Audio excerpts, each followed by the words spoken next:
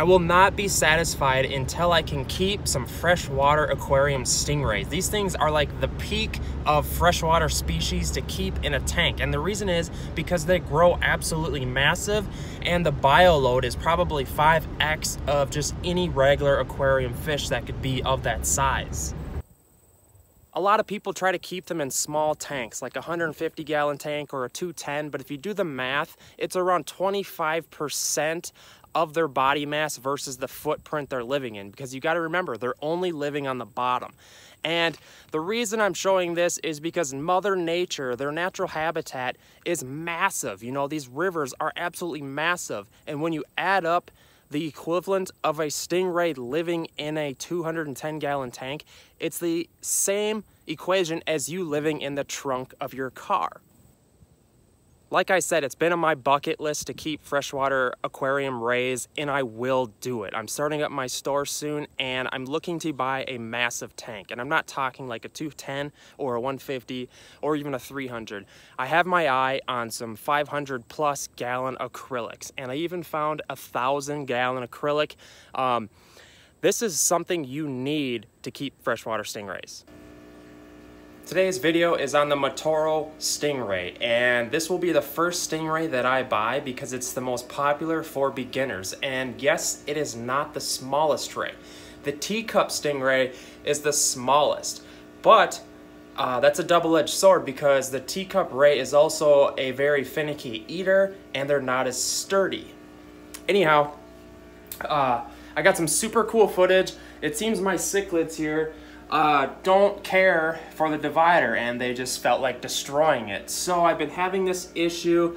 It seems that I need to get, there were some suction cups holding this one up too. So these Texas cichlids are super powerful fish. I don't know, I've been thinking about trying to build a like DIY divider system out of like PVC and then paint it black, and it would like be hidden under the gravel, that it would have some more support instead of, because I hate the look of the suction cups. So if I could have like a platform with a wall, I don't know, maybe you're not catching what I'm saying. Anyways, let's talk about taking care of the Motoro Stingray. And like I said, it is the most popular. It's less expensive than the black diamond stingray, and it's going to be my first stingray. They range, depending on where you live, the cost is usually around $200 to somewhere like around $1,000. It really depends where you live. Right now, I can get one for probably $600 shipped to my door. Let's take a look at these beauties, and I actually have some really cool footage of an unboxing of a Motoro Stingray. Alright, so here's the super cool unboxing I was talking about, and this is really common. It's super scary when you throw down a ton of money and buy a stingray like this, but this is just the bitter truth of how they ship. You usually get a better deal, or you can find a bigger stingray for less money online than just getting one from your local fish store.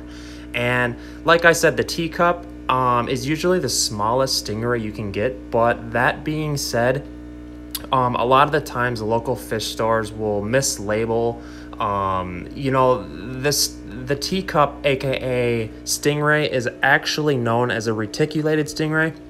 And it's really common for fish stores to mislabel the stingrays because they just really actually have no idea.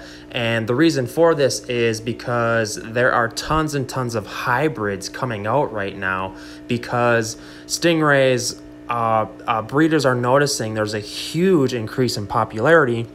So there's tons of hybridization happening to make a tougher stingray essentially, and more mass produced. So the colorations are all over the place as far as figuring out what type you may have. I foresee the industry of stingrays becoming somewhat like flower horns. You know, like even though you think you have a super red, you could have other people sit there and argue till they're blue in the face that it's a different type of stingray. So that being said, the Motoro Stingray is one of the, I've done a ton of research, and it's one of the best stingrays to go with. Taking care of these guys, this is like I told you, the top of the tier with fish keeping. you're going to need a massive tank. And I said before earlier in the video that you could need a 500 or 1,000 gallon tank. I was just worked up. What actually amounts to the space you need for stingrays is square feet, because like I said, they only use the bottom of the aquarium. It's really common to just go with a standard size tank that's 8 feet long, 4 feet wide. It's essentially like a sheet of 8x4 plywood, because and that, in my personal opinion, is actually even too small, because the Motoro Stingray grows 36 inches in diameter at full size. That is, that's like a seventh of the size of the tank, and you got to remember they're only using the bottom. So a tank could be 10 feet high and have all the gallonage that you possibly need, but they're only using the bottom, and that's what matters with stingrays. It's really common for people to pick up like a 210 gallon, and it works great for juvie rays, and that means just smaller in size rays. But as they grow older, like I said, the Motoro Stingray can grow up to 36 inches. So just do your best on a tank size. Use your best judgment. I know I'm kind of a Nazi when it comes to tank size with fish, but I truly believe that I am a tank size Nazi, because I just want what's best for the fish, essentially. As far as filtration, do the best you can get. Get your hands on as much biological media as possible. I would advise just making a custom sump, because it's going to be the best filtration possible.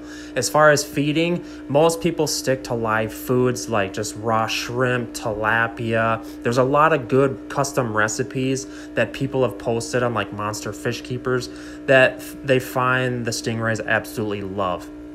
If you're holding your breath on feeding you guys pellets, it's probably not going to work out. So that being said, it's a lot of work keeping up with feeding these guys, because it's constantly going to be mainly live foods.